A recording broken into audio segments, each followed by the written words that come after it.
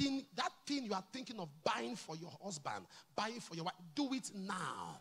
There are many wives, if their husband has told them how wonderful they are, how nice they are, how loving they are, they will not be sick. They will not be depressed.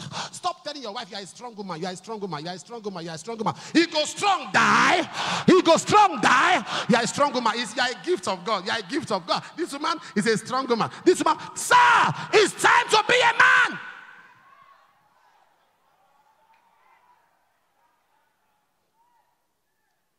A young lady is in your life. Propose to her now. Now. Someone in this church, at the age of 20, got hooked up to a guy. And the guy was dating her for 11 years. 31. She was 31. And wonderful, wonderful daughter. So one day I said to her, I want to see you. She came to the office, I sat down. I said, what is the plan? That was 2 years ago. I said, what is the plan? He said, I don't know. I said, call him. Yeah, Dad, you know he's afraid of you. I said, call him. The guy came. I said, what's your plan?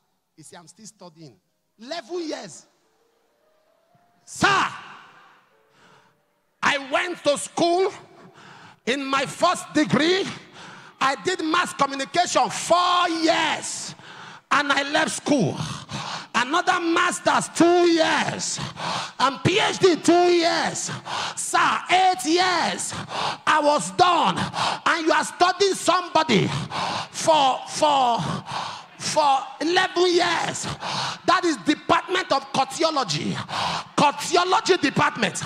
I said to her, I said, would you obey me as your daughter? I said, Daddy, you know, anything you say, yeah. I said, break this relationship now. She will cook, she will sweep, everything. I said, you are going. She opened up in the office and started talking. Let me reserve some other things. You don't want to hear them.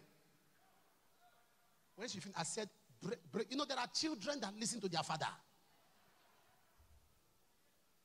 She said, Daddy, I've obeyed you. And she told the guy, she says, over here. She walked out. Sir, in less than 2 months, she saw somebody. Hold on. She saw somebody. This one was loaded.